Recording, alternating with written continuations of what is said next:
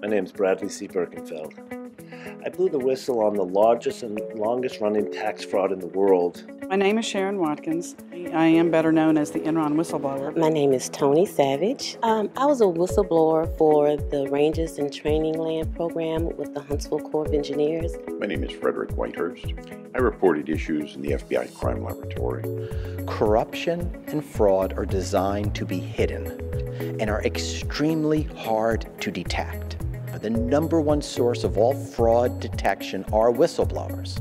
They're the insiders. They witness those crimes. UBS was hiding billions of dollars for clients in Switzerland. I stumbled across some transactions that had masked $500 million of losses. And just discovered rampant contract fraud that was pervasive throughout the program. Alterations of reports, alterations of evidence, folks testifying outside their areas of expertise in courts of law. They were deciding, we're just going to prove this guy's guilty, whatever it takes. The whistleblowers exposing wrongdoing, so the type of backlash they face is just unbelievable. When you step outside the bounds of your organization, you are on an island, in essence. You're by yourself, and you have to defend yourself. And that old saying is true. They try to shoot the messenger. If you're the target of a whistleblower allegation and you are guilty, you will do everything in your power to discredit, undermine, and destroy the whistleblower.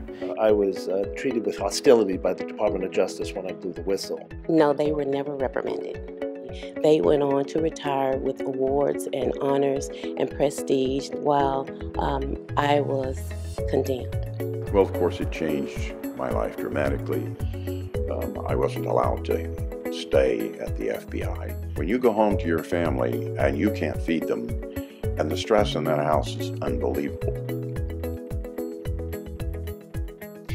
That's the hell that whistleblowers go through. Some laws protecting whistleblowers are terrible. They need help and advocacy.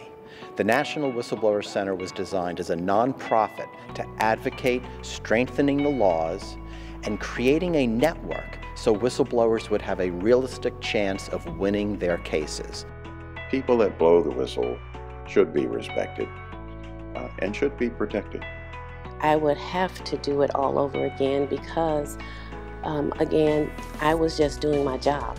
Silence is complicity. If you don't say something, you're part of the problem.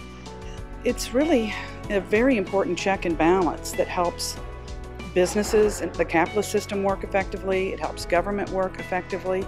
If the normal checks and balances didn't catch it, if the outside auditors, if the SEC, if other watchdog groups didn't catch it, your last hope, your last resort is a whistleblower. How do you get them to step forward? Guard their identity and give them a reward. I think we need to change the culture of this nation. We don't need to see whistleblowers as snitches. We need to see them as people who are doing the job that we want them to do, are righting wrongs, are fixing breaks in our system. And I think really we all want a better society to eradicate the waste, fraud, and corruption. Without the National Whistleblower Center, we will be left to fend for ourselves.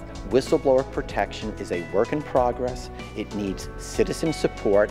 We need to keep pushing our officials to do the right thing and protecting the whistleblower.